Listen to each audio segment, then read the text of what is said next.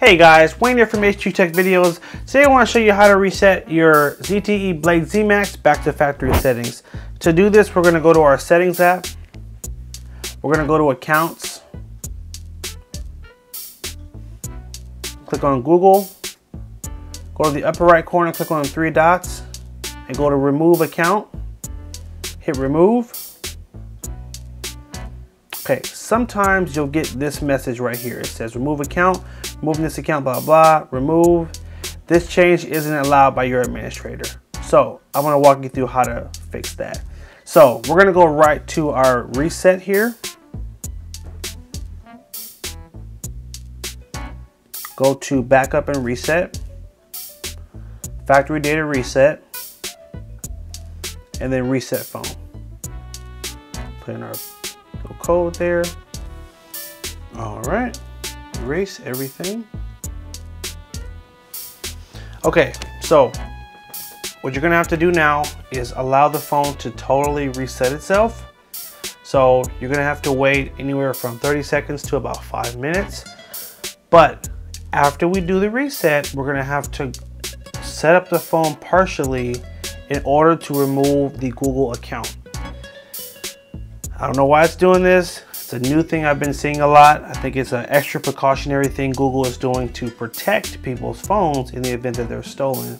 So if this obviously is your phone and you haven't stolen it, but you want to sell it or give it away or even return it to the store you purchased it at, you will want to take off your Google account. If not, it will lock the phone and will prevent future owners from being able to sign into their Google account. In fact, you can't even sign into the phone until you sign in with the previous Google account that was logged into the phone. So that's why this is so important. All right, guys, so we're back at this screen. So this is the screen that will tell you that the factory reset has been successful. Now we're gonna go ahead and finish removing the Google account, and I'm gonna show you how to do that right now.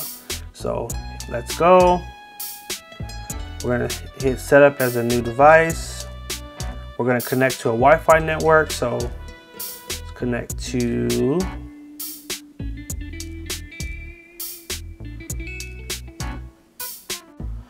all right, so we just signed into our Wi-Fi network here. It's gonna check some info, and then as soon as it gets to the page, oh, here it is. So now it's asking us to sign into our Google account, specifically the Google account that you had on the phone prior to the reset. Let's go ahead and do that now.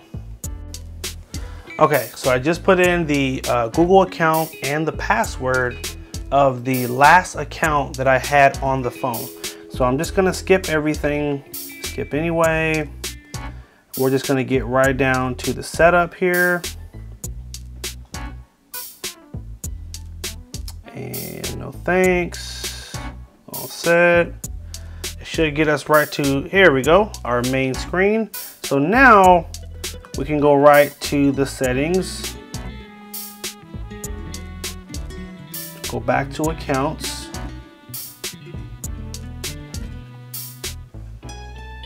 Google, upper right corner, three dots, remove account, remove account. There we go.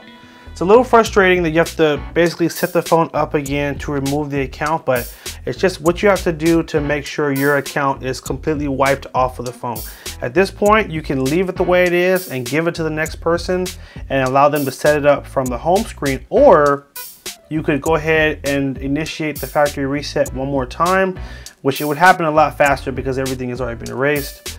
Backup and reset, factory reset, reset phone, erase everything, and you're done.